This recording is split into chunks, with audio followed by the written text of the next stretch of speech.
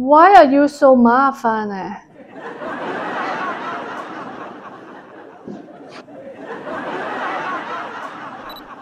English is the first language in Singapore, but whenever I have visitors from the US, they always can't understand what locals are saying, and I'm always asked to be the translator. I was like, are you serious? They are speaking English. You're asking me to translate English into English for you? Truth to be said, it also takes me many years to understand every word the native locals are saying. No matter if it's the day-to-day buying food in the hawker center or even in a more business professional setting. Maybe you've been living in Singapore for your whole life, or maybe you just moved to Singapore and also have the same shocking experience like I did. Let's have some fun and take a look at some of the examples below.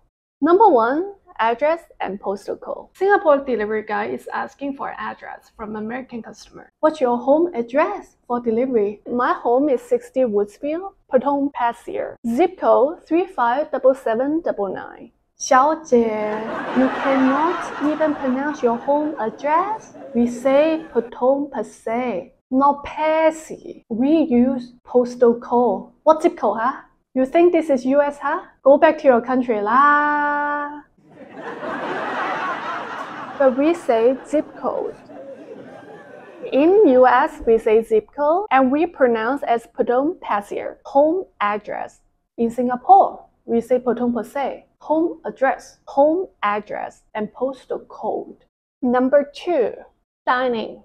A Singapore friend is talking to an American friend. Hey, Koala, Singapore weather is getting better.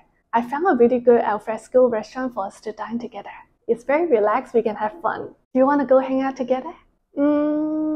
What? What is that? Let me Google. Alfresco. Oh, I found it. Adverb, especially with reference to eating in the open air. Okay. Hey, Mr. Doctor, why can't you just use simpler words? I have a master's degree, but I've never learned this word, alfresco. Your word sounds like you have a PhD. Can't you just say outdoor dining? Why has to be alfresco? We are a simple person, we just use simple words. In the US, we say outdoor dining, or to eat outdoor, or outdoor restaurant. In Singapore, we say alfresco. Going out for alfresco dining, I think it's a very classy word. We like to use that. Number 3, hawker center. A foreigner is lining up to buy food in the food store. What do you want? Chicken rice, please. I know, but what do you want? I said chicken rice. Empty? I know. White or black? Oh, I didn't know chicken has different colors. What's black chicken like? Black is soya. Oh, okay. Then the original. You want white, yeah? Okay. Takeaway or having here? What is having here? Takeaway. Why are you so 麻烦? Miss, auntie needs to take you to go or to dine in here. Oh, take out, please. What take out? Takeaway, yeah? Yeah, take out. In the US, we say take out or dine in. Maybe this is very special to US people, but it's difficult for a lot of my American friends who were visiting Singapore, ordering in hawker center, because they couldn't understand having here and takeaway.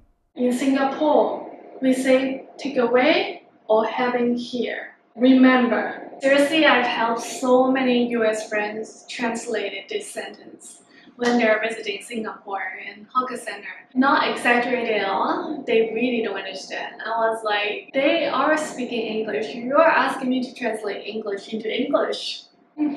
Number 4, the date. Writing message to a friend.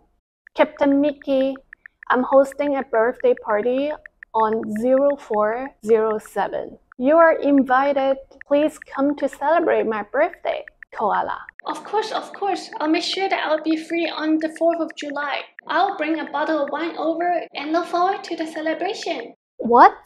I never said my birthday is July. I'm an Aquarius. It's 7th of this month. Are you still coming? Oh, shoot. April 7th?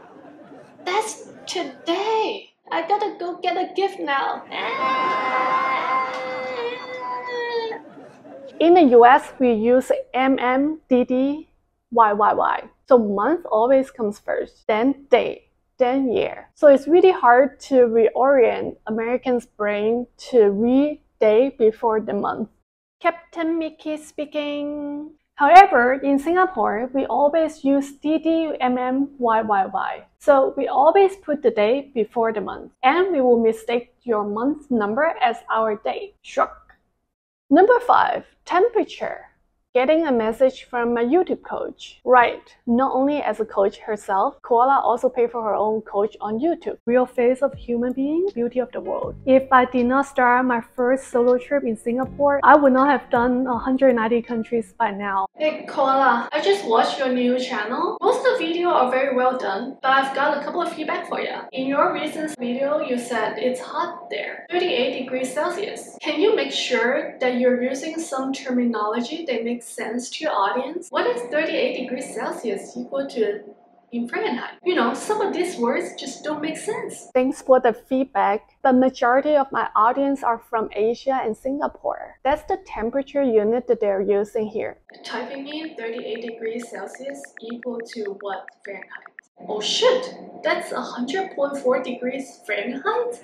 That's damn hot. In the US, we always use Fahrenheit and no one has any clue on how much Celsius is in terms of magnitude. If you tell them it's 30 degrees Celsius, they have no clue if it's hot or cold. In Singapore, we don't use Fahrenheit. Only Celsius is used here. If you turn on the air condition, check your weather app, or if you go see a doctor to check your body temperature, we all use Celsius. So you gotta get used to it. These are just a few of the many interesting examples that I personally experienced during my time living in Singapore. Real case, not makeup, though I kind of make it my own comedy way, because apparently a lot of people ask me to do open mic. They found that I'm a comedian material. If I ever have my comedy show, I'll definitely let you guys know. Do share my videos with friends and family. Don't forget to support my second YouTube channel, Koala Travel Solo. If you're cooking, showering, having dinner, and whatever, it would be good to play my videos at the background, even if you don't have time to watch them all. My list of American and Singaporean English can go on and on and on. What are some of the other examples that you've seen in your experience? Comment below and share with our community here. Hope you have fun. If you want to see more of such videos, let me know. Give a like and comment. Anyway, thanks for watching